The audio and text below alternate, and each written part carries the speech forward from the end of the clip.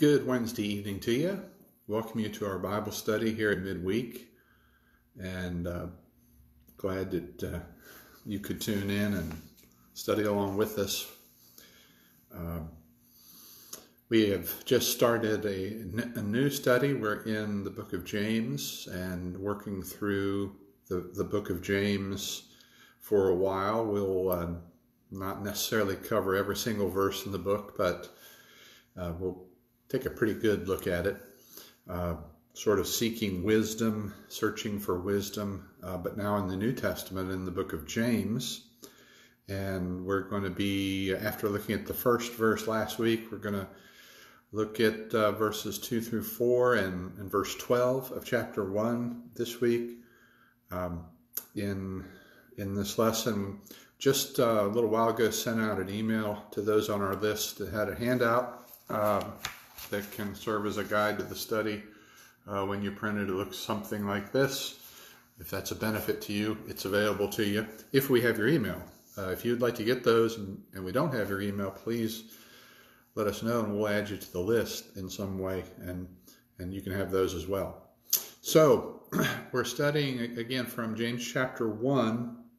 And the book of James, one thing we mentioned last time was the book of James is considered by a lot of people sort of the Proverbs of the New Testament. And, as you read it, it sounds like Proverbs at times. And we refer to Proverbs because we just came through a study where that was one of the books we looked at. But as you read through the verses, the chapters of James, you've got these short statements packed with great meaning, which are very proverb-like. And so I thought maybe we would start the study tonight with sort of in that spirit and offer a few proverbs to think about. And then we'll get into the text of James. They go along with our theme for tonight, and I think we can benefit from them. So 3 little tidbits of wisdom, or 3 proverbs to begin with. First one is this: growing old is inevitable, maturity remains optional. Another way of saying that is the second one: you're only young once, but you can stay immature indefinitely. And then finally, our last proverb: God never wastes a tough time. So keep those in mind as we look at these verses from this letter that James wrote. Let's read 3 or 4 verses here in chapter 1. James 1, verse 2. Count it all joy, brothers, when you meet trials of various kinds, for you know that the testing of your faith produces steadfastness. And let steadfastness have its full effect, that you may be perfect and complete, lacking in nothing. Then, skipping down to verse 12 of that chapter, blessed is the man who remains steadfast under trial, for when he has stood the test, he will receive the crown of life, which God has promised to those who love him. Okay, hopefully you can see how those words sort of chime in with the proverbs that we offered, the sayings there at the beginning. I call this message the cycle of spiritual life, because I think that's sort of what James teaches us here, that there is this process that we all go through in life, especially in spiritual life, that leads us to maturity. Now, we can short circuit the process, we can stop it, so it's not as if this is an inevitable thing. We can decide we're not going to mature, but we'll still experience some of the parts of this process, but we won't get the benefit at the end. But there is this process, again, this cycle of spiritual life. Maturity is our goal. That's where we want to get to in spiritual things. And it isn't something that is bestowed upon us instantly. It is a process. It's a long-term process. And frankly, it's not always fun. As you read chapter 1 of James, you certainly see that he's teaching that. In fact, this process at times can be really, really hard. And again, frankly, for some people, it seems like it's always hard.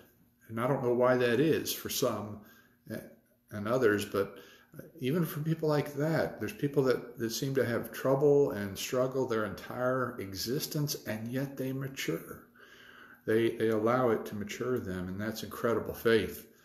But this process certainly involves trials. And James, here in his book, guarantees us that we're going to have these things. He assumes it.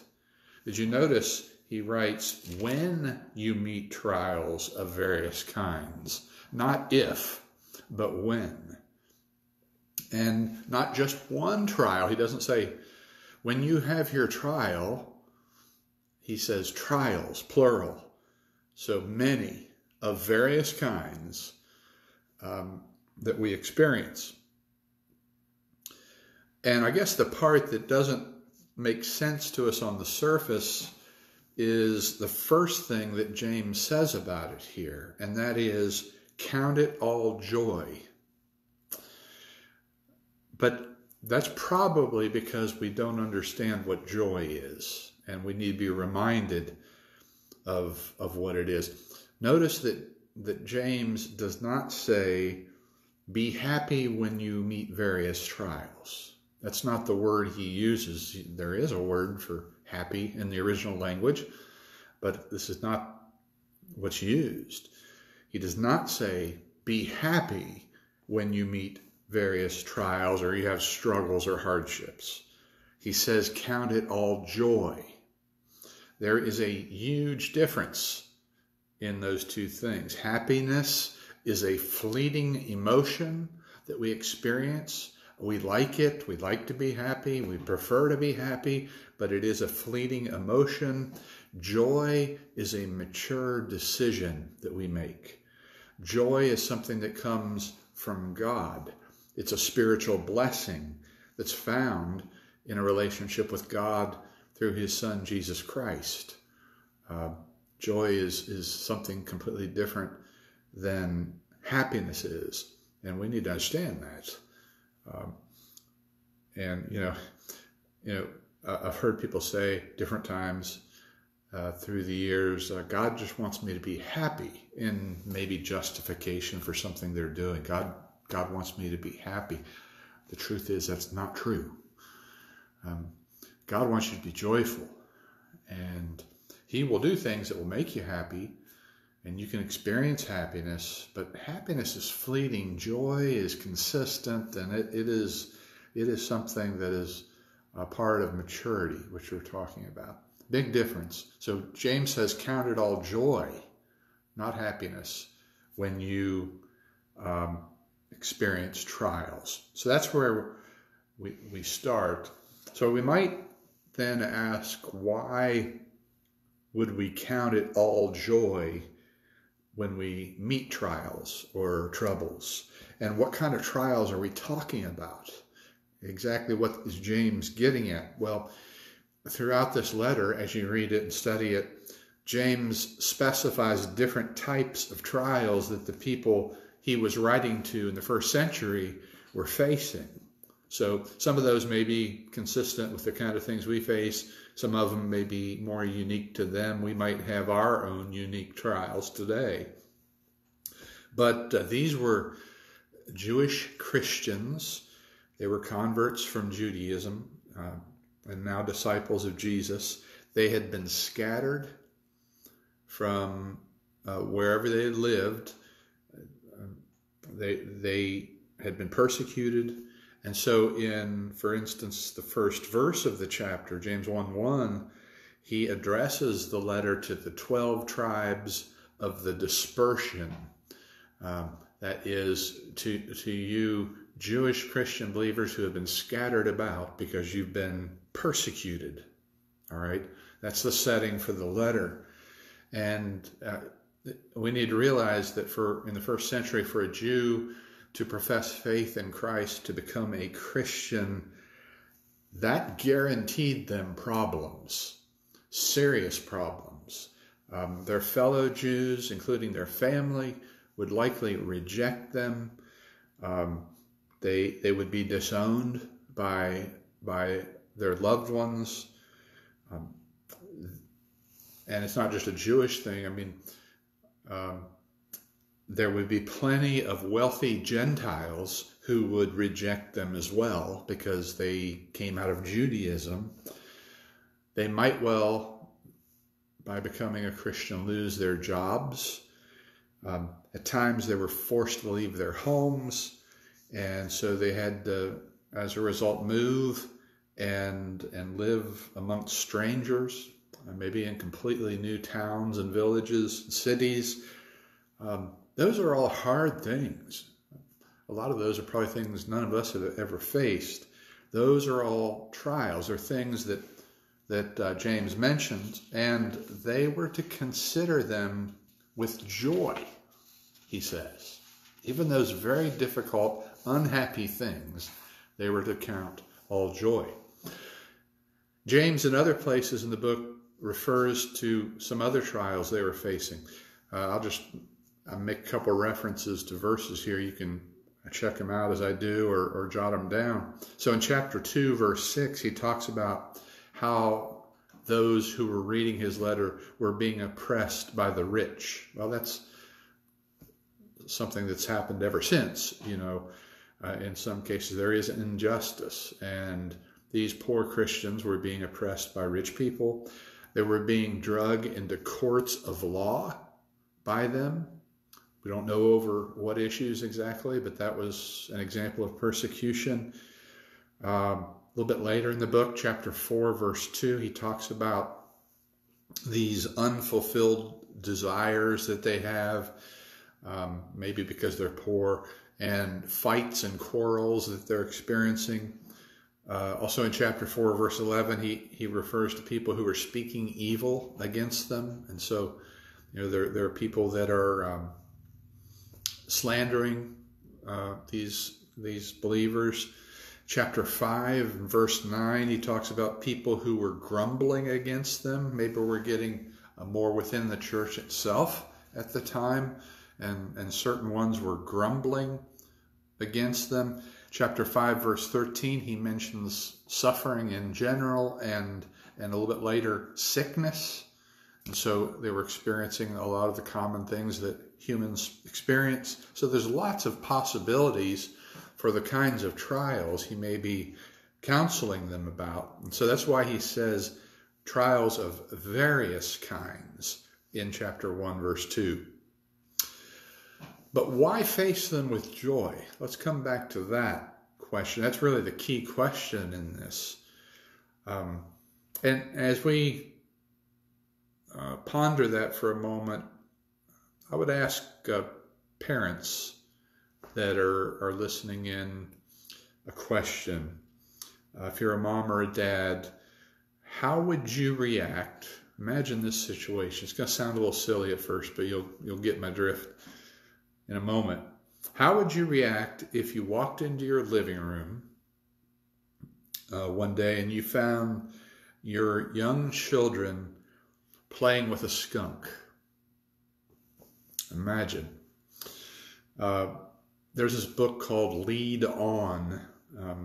The author's name is John Haggai, I believe, and he tells the story of a lady from Maryland, Darlington, Maryland, and she had 8 children, and she came home one afternoon, believe it or not, from the grocery store, and noticed that it's a bit quieter in the house than normal. And she looked in the living room, and 5 of her little darlings were sitting in a circle in the living room. She put down her groceries, she walked over and saw they were playing with 5 of the cutest skunks you can imagine. Well, I can imagine your reaction. I know what my reaction would have been. She was instantly terrified. When she walks in, her children are each have a skunk they're playing with. She begins to scream, "Run, children, run!" And each one of the children did what was natural for them. They grabbed their skunk and ran in 5 different directions. And her screams, when she saw what she saw, so scared the children that each one sort of violently picked up the skunk and squeezed it as they ran. You can imagine what happened. The point, got to be a point to a story like that, right?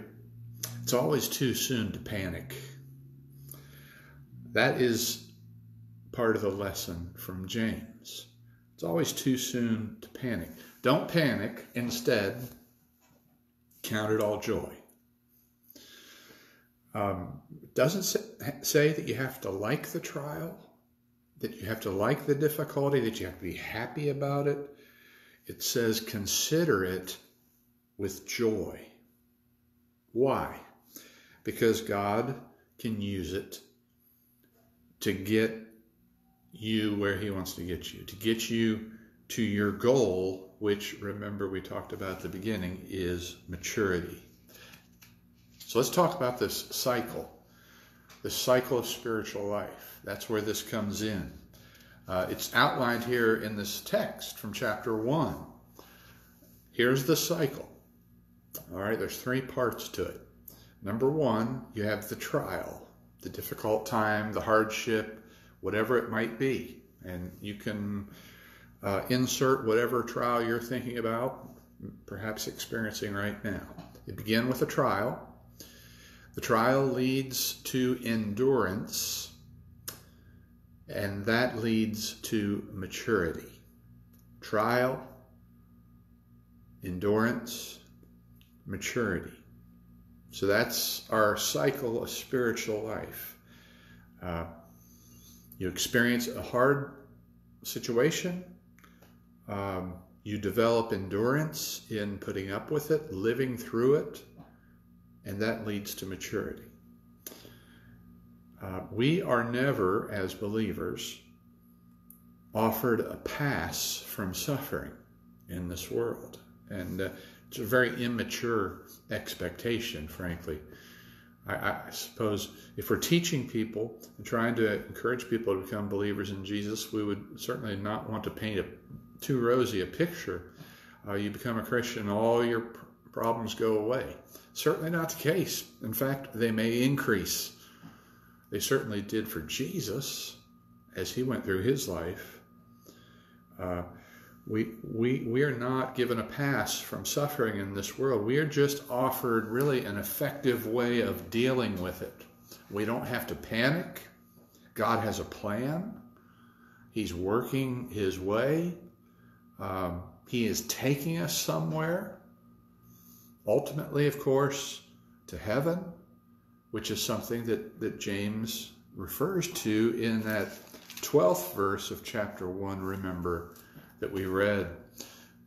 Blessed is the man who remains steadfast under trial, for when he has stood the test, he will receive the crown of life. You see, ultimately, that's the goal. When we come to maturity, we get the crown of life, which is eternity with God. It's heaven. That's the ultimate. But first we go through these cycles that develop us. So trials can be great opportunities, not just terrible obstacles. They are spiritual opportunities. And, we face a tough time.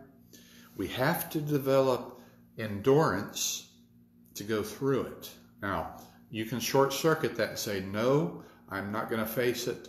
I'm going to find some way of escaping it. And so people turn to substance abuse, all kinds of things to help them, they think, deal with their suffering. And that short circuits this process, this cycle of spiritual life. that cuts off the work of God really in us when we do that. But the way it's intended to work is we have a tough time. We have to develop endurance to get through it. This almost sounds like 2020, doesn't it? Have you had to endure 2020? Might God be doing something with us, preparing us for something? We've certainly had to endure things in this year. So we develop endurance to get through it, and when we get through it, then when we come out the other side, we grow, we mature. It's God's way. Last week, when we sort of focused on the first verse of chapter 1, remember the theme that we developed. It was this idea of less talk, more walk. It matters more what you do, really, than what you say. That really carries over here as well to what we're thinking about, because tough times, trials, they'll prove whether or not we really believe what we say.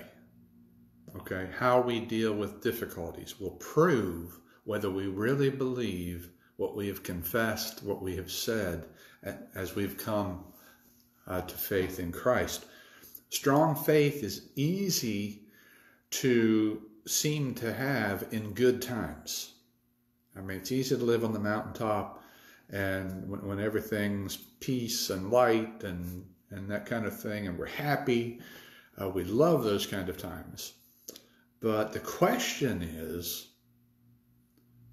when we're talking about the goal of maturity, the question is, it's actually a question we sing a lot of times. I imagine you've probably sung this song. If not, you need to learn it. There's a question in one of our great songs that asks, will your anchor hold in the storms of life? That's really the question of spiritual maturity. So the main thing I want us to recognize today is that there is this cycle, and as we've called it, the cycle of spiritual life. God established it, He designed it, and suffering and trials are just guaranteed to come to us in this world. That it's a fallen world. It's sometimes poetically called this low land of sin and sorrow. We're going to face difficult times. There will be tough times, but we can face them with joy, not happiness necessarily, but joy, because we realize God will use trials to build up our endurance, to build our faith, and in the end, we will grow. We will grow in maturity. We'll be built up, stronger, perfect and complete. James says, lacking in nothing. Illustration just popped into my head. Recently bought a bike. Okay, I've been wanting a bike for years. Been a long time since I've ridden, other than in a gym, those stationary bikes. But I finally bought a bike because I live in a neighborhood that's just great for bike riding. Not a lot of traffic, and good place to exercise. So I bought the thing. And one thing in our neighborhood is there are a lot of hills. I haven't been able to ride very far because the first couple of times I thought, oh man, I am out of shape. Can I even survive a 5-minute bike ride? And I've had this one little circle that I've been riding. It's almost like a cycle, a cycle on my cycle. And I've just been trying to master that one circuit. And I've maybe done it 4 or 5 times now. And just yesterday, I got through that without feeling I was going to drop over, and pass out.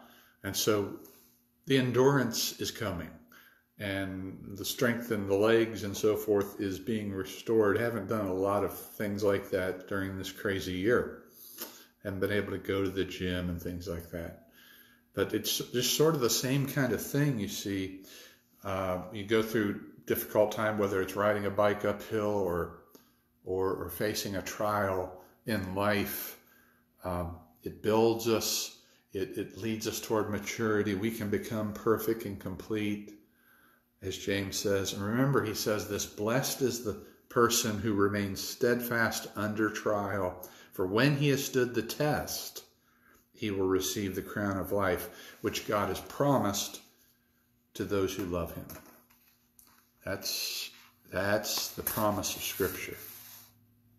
One more little story. Years ago, there was a little commuter plane, little flight from Portland, Maine to Boston.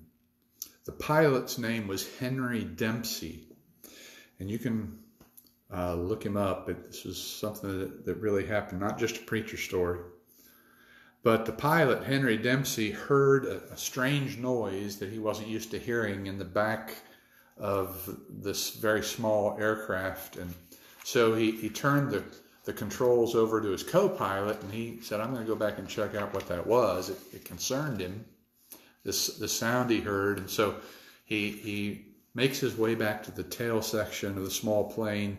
As he's doing so, the plane hit one of those air pockets, had a little turbulence, and he was actually thrown against the rear door of the plane.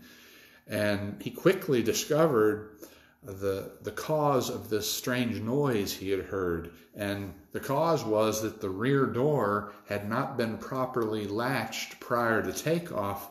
And as he was thrust into it, it flew open and he was instantly sucked out of the jet.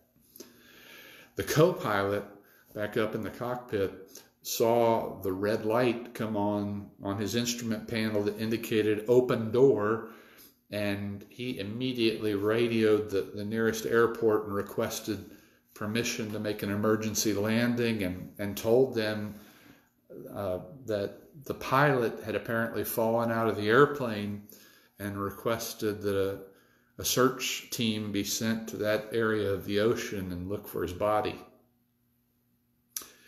Well, after the plane landed, they found Henry Dempsey. He was holding on to the outdoor ladder of the aircraft. Somehow, as he was being sucked out of the aircraft, he had caught a hold of the ladder. He had held on to that thing for 10 minutes as the plane flew 200 miles an hour at an altitude of 4,000 feet. And then as they landed, he had managed to keep his head from hitting the runway, which was just about a foot away. They said it took airport personnel several minutes to pry Dempsey's fingers from the ladder. By the way, he was alive. He survived. So, things in life may be turbulent. Trials may come. And at times, you may not feel like holding on. But have you considered the alternative? We're exhorted here in the text to hold on, to endure, to grow up, and thus receive the crown of life from God. It's a cycle of spiritual life, and something that one degree or the other we experience probably every week in some way. I encourage you to read through these verses, and look forward to meeting with you again next Wednesday. If the Lord wills, we'll study the next little section here in the early part of James. God bless you this week as you live these things out, and I encourage you to find someone else to share it with. This is God's truth that everybody can benefit from. God bless.